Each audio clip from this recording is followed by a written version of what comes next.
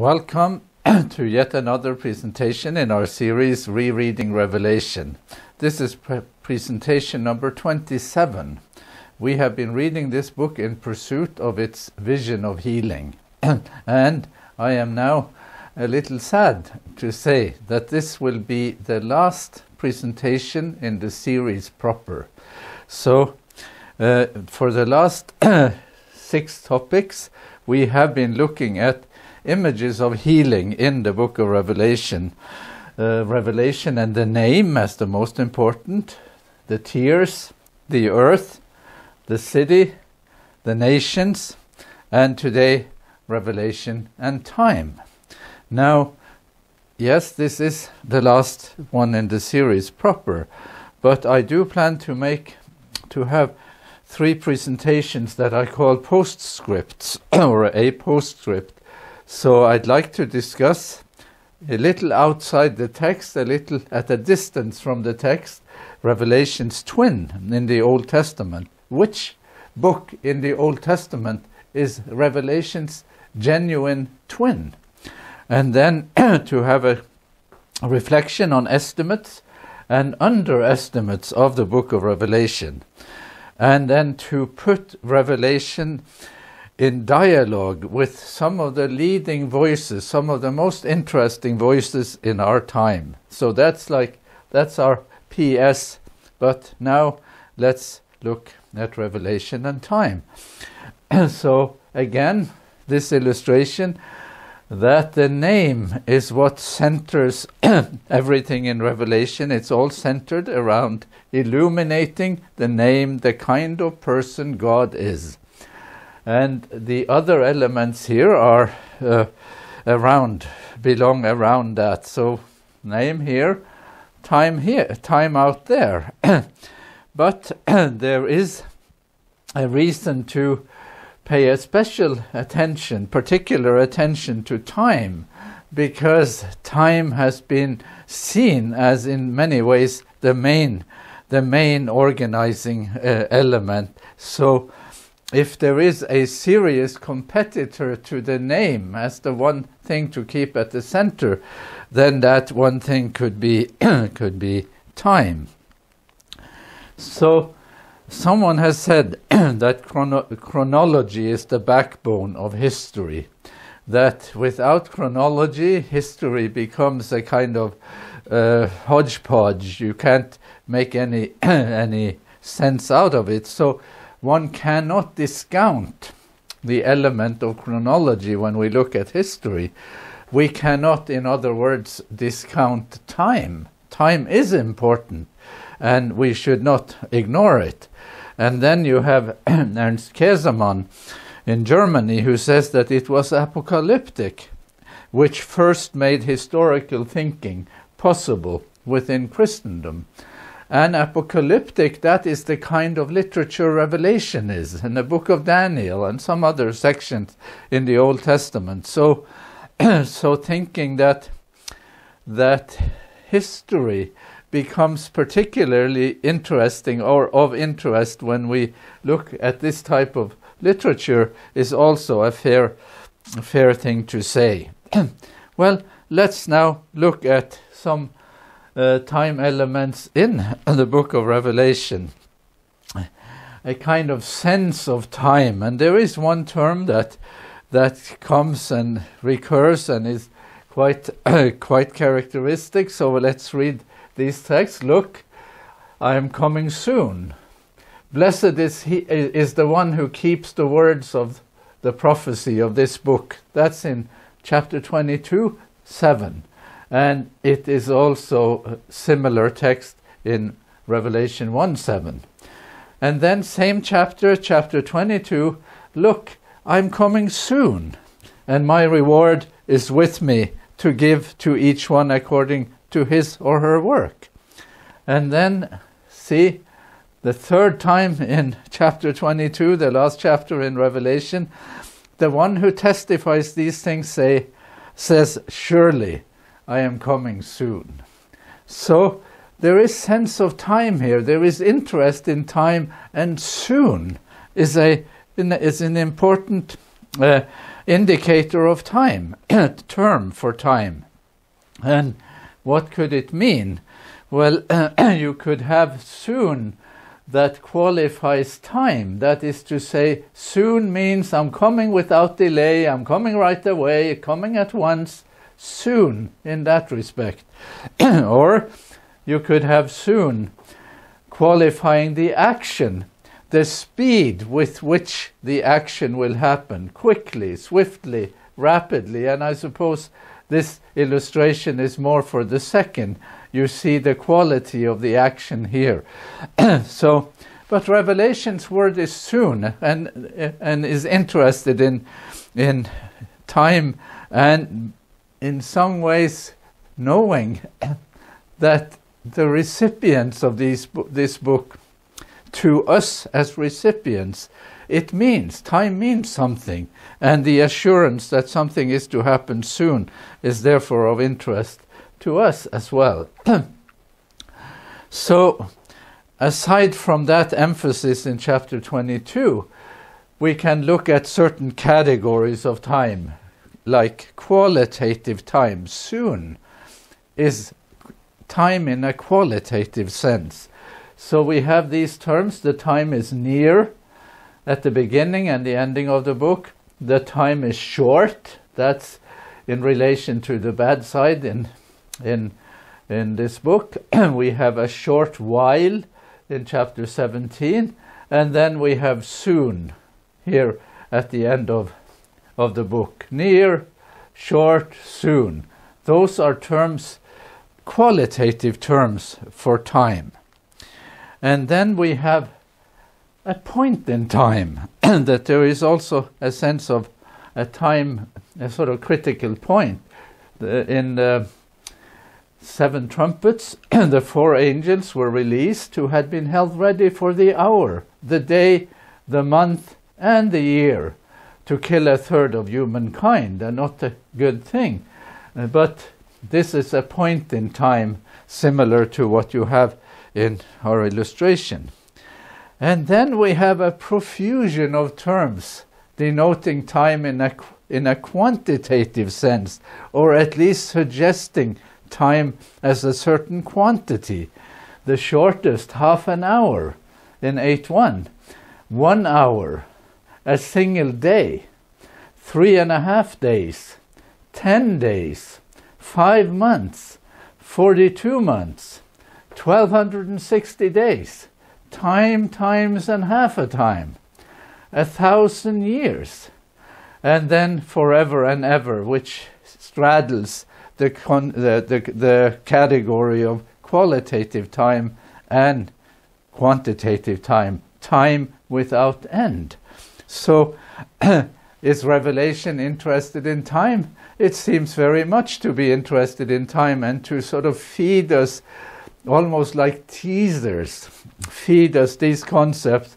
We would like to know, is this to be taken literally? Is it, should one attempt to translate it and so on, or sort of interpret it and break it down to specific time periods? So this is just to show that time looms large in the book of Revelation. I have said that even so, it doesn't loom large enough to replace the name as Revelation's main concern. But it makes a good case. There is an importance to time in this book. So much so that, as we saw at the beginning of this series, we saw that the schools of interpretation of Revelation, they are all time-centered. The preterists looks at Revelation and thinks that the main action is in the 1st century, so it's past time in relation to us. The futurist is very much concerned about time. It's our time. It is whatever we seem to be experiencing now, read as though it is fulfillment of the book of Revelation. And then we have the historicist who looks who looks at the future from the point of view of the 1st century till the end of time. So there is a more comprehensive vision of history there.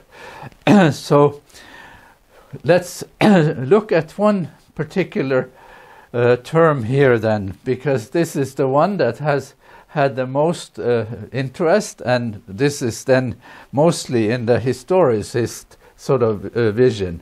I am not planning to discuss much about the preterist view of time, because it's kind of run out, and I'm not planning to discuss the futurist view of time, because I will say, and I am saying that without apologizing, that the futurist understanding of Revelation is in some ways to this book what what QAnon is to it's very hard to to pin it down, to make sense of it. So I'm not going to invest in a critique of futurist things, but I'm going to look at some historicist ideas in relation to this period, the 42 months, the 1260 days, the time, times, and half a time, because these are really synonyms for a same period of time in a quantitative sense. So in Revelation we have these terms, 42 months here in 11.2 and 13.5, and the 1260 days, and time, times, and half a time. And we will see that the Old Testament background text for this is in the book of Daniel. That Daniel talks about a period of trial, a period of difficulty. They will be given into his hand for a time, times, and half a time. And then in the ending of Daniel, it would be for a time, times, and half a time, this term. And as soon as the power of the holy people is shattered, all these events will be completed. Daniel 12. And then from the time that the regular burnt offering is taken away and the abomination that desolates is set up, there shall be 1,290 days. Well, that must be somewhat related to the 1260 days, even though it is not an identical period of time. And in certain faith communities that have been committed to the historicist reading, these terms have been very influential. This has shaped one's understanding, one's sense of time, the sense of progression, the sense of imminence, that something is happening in our time, that we are living at the end of the history or the events or the story that is told in the book of Revelation. So 1260 days then have been seen as an important time period, and with resources in the book of Daniel, it has been thought that these 1260 days represents 1260 years that can be located in history. I am not going to discuss that in detail. To do that, you have to do a much bigger exposition of the book of Daniel, but I will show how these dates have been used and have sort of come to be significant.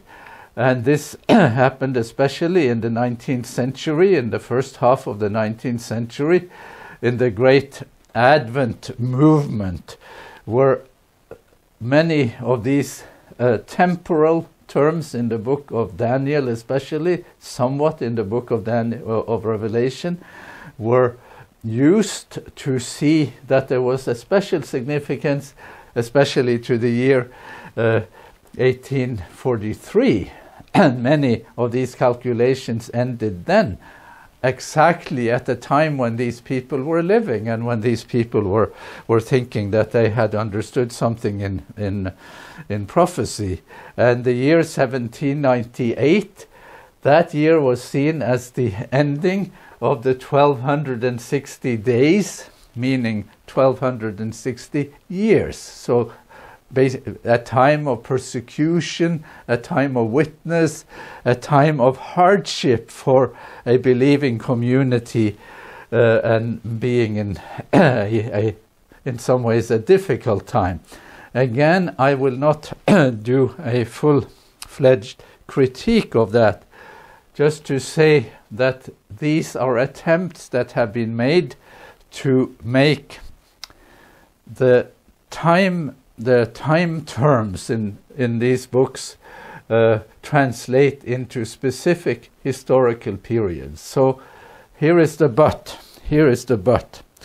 that these attempts also come and also exemplify a path littered with shattered hopes and tears, because it hasn't always been totally successful. There has been caveats, there has been other sides to it. So another time period that has been of interest, and that is in Revelation only, the 1,000 years. And certain events concentrating on the time before the 1,000 years. There's a final call, preaching, there's a sealing of the believers, there's a great ordeal, it's a final opportunity, and there is the Battle of Armageddon that we have looked at in our series. And then the 1,000 years begin, and that coincides with the second coming. And someone helped me with this and said that is end number 1, first ending. And then after the 1,000 years, the New Jerusalem comes down from heaven, and then there is a final deception and a final battle, and that's end 2.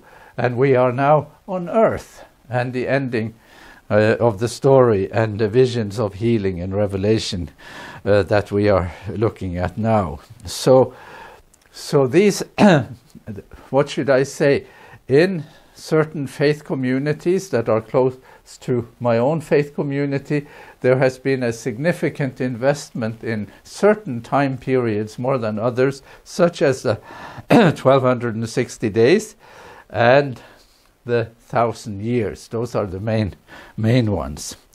Well, let me transition to the experience of time more. Take it down to more a personal level, my own personal level, and the notion that time flies. And it does indeed. This is our youngest daughter when she was little, and this is our oldest daughter, when she was little, with her very inquisitive face. And this is our youngest daughter smelling some flowers, which is actually quite typical for her type, her approach to life. And then time flies. Here is our oldest daughter at her graduation day, having finished her PhD at Yale University, where she is now teaching theology. And our youngest daughter, many years hence, with her diploma on her graduation from law school in Oslo. So the notion that time flies and that one sees one's children grow up is something that in some ways fills us with pride and fills us with gratitude, and in some ways, at least for me, fills me with just acute sadness. Just acute sadness. I would love to turn back the clock. I would love to slow time and linger a little longer in those moments when we had our children at home, and when they did leave home, I remember when our oldest daughter left home, we left her at a boarding school. As I drove off from the boarding school, I wept like a child. I could not adjust to it, and I owe my children an apology for sometimes, I think, wishing to hold them back, wishing to retain them. So time flies, and time is in this life finite. We cannot slow it. It will continue. We cannot sort of hold it back. And so the only remedy for the finitude of time, for the sense of time that slips from our hands. The only remedy for that is more time, that the supply of time would be larger. And that is one of the gifts of the book of Revelation, that it promises more time, that there is a concept of time in Revelation that says something will last forever and ever. So that is one thing. And now to the experience of time in our time, in a sort of more general sense, because there was a time when Christianity had a bigger influence in society, that people felt that the certainty of an afterlife was a given, and that was in some ways a source of comfort, because you could have an afterlife and things would be good. It was also a source of huge distress, because you might not make it and you would then be punished. And in Christianity's vision of punishment, that punishment would continue forever. We have tried in our course here, in our presentations here, we have tried to change that view and to take it off the screen. So here, this is not Laurel and Hardy.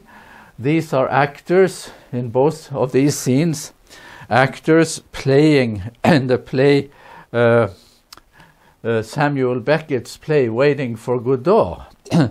And Waiting for Godot is in some ways also a theological statement. It is an existential statement. Waiting for something, waiting for something, waiting for someone who never comes.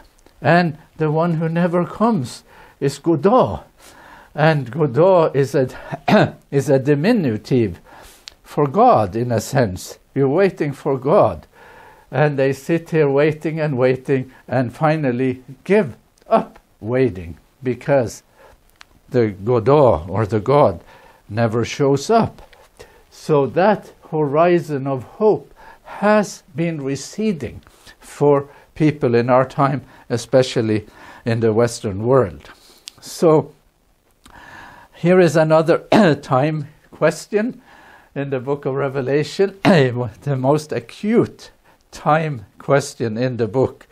And we read how the victims of violence under the altar, they say, "How long, great majesty, upright and trustworthy? How long will it be before you decide to act justly and vindicate our blood shed by those who dwell on the earth?" That is a kind of waiting time, the discrepancy that the believer finds between his or her expectations and reality. And the how long question is the question that also echoes in a big way in the Old Testament.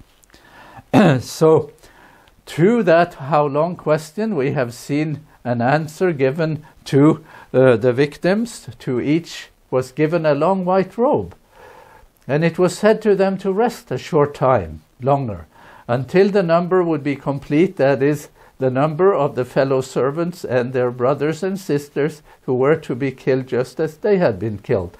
And here is an illustration of that. I will magnify it in a moment here. So there is a promise of vindication there, that God will, the white robe is the promise of vindication, but there is no change in the permissive policy of in relation to victims. There will be more victims.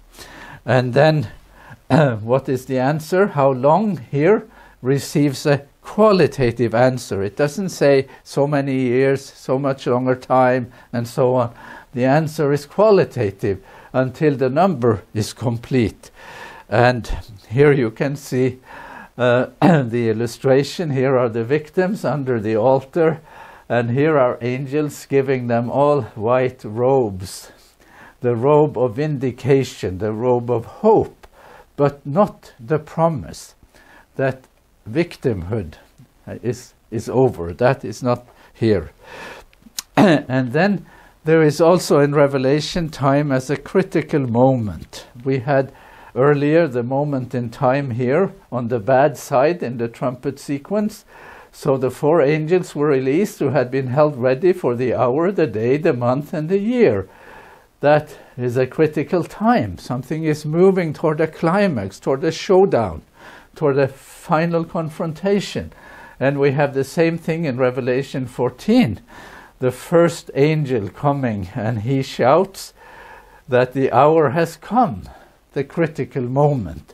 And there is some sort of relationship between the critical time here and the critical time here. There is a plan on the bad side in this conflict, and there is a response here on the good side to what happens on the bad side. And this scene in the trumpet sequence plays out at the river Euphrates and takes us ultimately to the Battle of Armageddon. So there is a showdown, there is a movement toward a critical time, a critical point in time.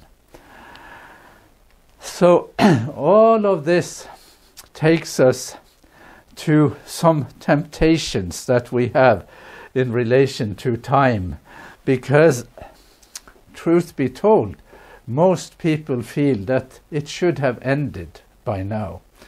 It should have ended by now. The victims of violence under the altar in Revelation chapter 6, they think that the time has lasted too long. How long will it be before you decide to act justly and vindicate us? So one of the temptations in regard to time is, of course, impatience. And it's understandable. Waiting in line, wondering, is my turn coming? Why is the line moving so slowly? And so on. And the other one, other temptation is the temptation of speculation. That you want to sort of master the map of time and make certain events help you, guide you, and take you sort of quicker to the conclusion, as it were. And some of these, or this temptation in particular, has generated ideas many times that have been quite disappointing. And maybe that is one thing that should be resisted. So here is a suggestion for locating in Revelation the time concept that counts the most. And I think we could say that Revelation, the time element in the book of Revelation that is most important, is the word soon. I'd like to read it again. Look, I'm coming soon. Blessed is the one who keeps the words of the prophecy of this book. Look, I'm coming soon, and my reward is with me to give to each according to his or her work. And then this one, Revelation 22:20. It's almost over in the book. It's the last sort of one of the next to last things in the book. The one who testifies these things says, surely I am coming soon. So soon then is a key time element, putting us on the alert, putting us in a state of expectation, and making, if we can trust the one who says it, he will come as soon as he can, as soon as everything is sort of ready, in a state of readiness.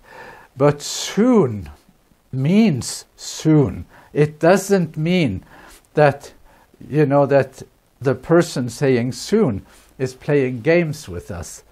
He means it. And we could then say it will happen. It will actually come to be. So at the end of the book of Revelation, we see two things in relation to the human situation. We have tears in Revelation 21, and God's promise that he will wipe away all tears. And we have thirst in Revelation 22 as the element describing the human situation. Tears here and thirst here as states of need, and Revelation taking an interest in them. So here is what I wish to suggest as Revelation's most important concept of time. It isn't this time or that time. It isn't even soon, although that comes to the top of the list of time elements that are important in this book. It isn't the 1260 days. It is a word that isn't in Revelation. It's the meantime, the time in between. That is what is important. And what happens in the meantime is what Revelation brings to view in the end. Listen to this one. And the Spirit and the bride say, "Come." And let the one who hears say, "Come." And the thirsty, let him and her come. I wasn't making it up that there are tears in chapter 21 and thirst in chapter 22. Let the thirsty come.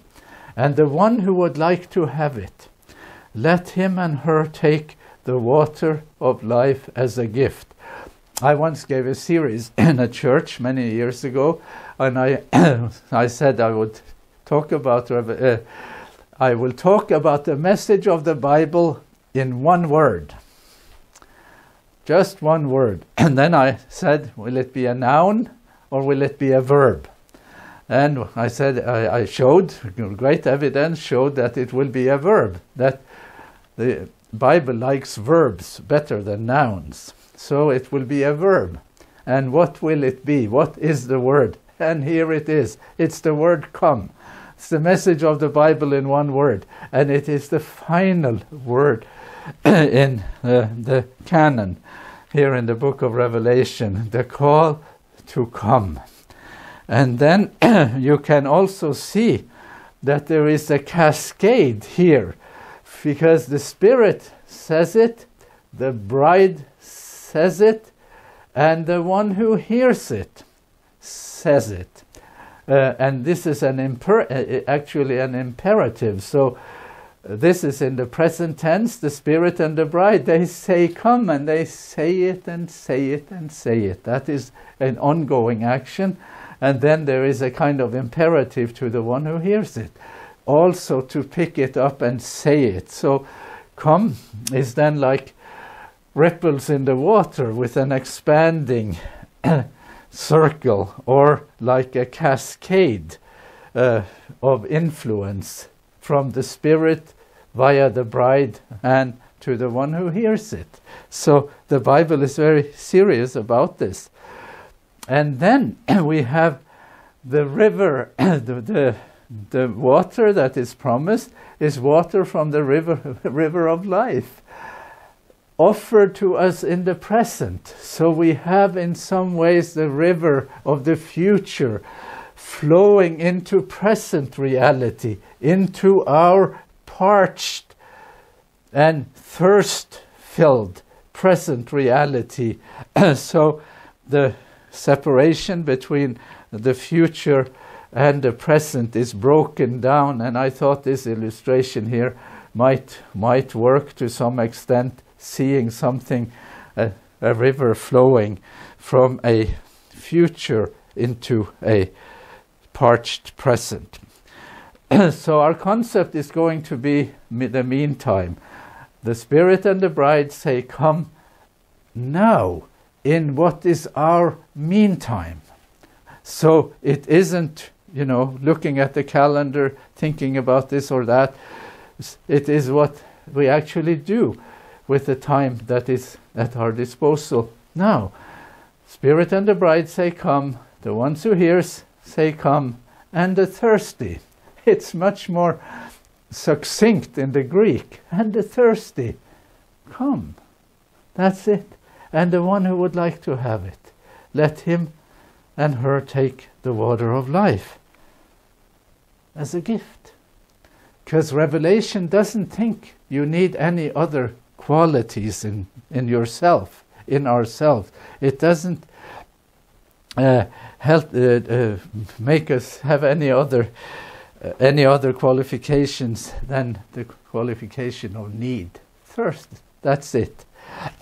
So in the Old Testament, or in other texts in the Bible, just to round it off here with other texts that talk about thirst, this is in the Gospel of John, not surprisingly, because John is maybe our candidate for the authorship of Revelation as well. So here is Jesus in the Gospel of John on the last day of the festival, the great day. While Jesus was standing there, he cried out, "If anyone is thirsty, let him and her come to me and drink. As the scripture has said, out of the believer's heart shall flow rivers of living water." So there is water, there is thirst, and there is the promise of this as a gift. And then, of course, Isaiah again in the Old Testament, important background text for Revelation. Ho! This is again with that sort of loudspeaker. Ho, everyone who thirsts, come to the waters. And you that have no money, come buy and eat. Come buy wine and milk without money and without price. That's Revelation's promise. Take it as a gift. That is it in the end.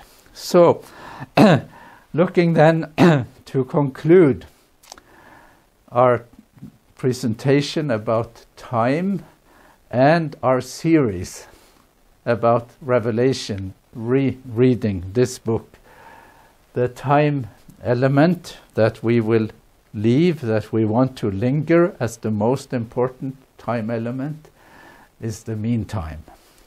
And here are 3 or 4 points. The water of life is drawn from the river of the water of life.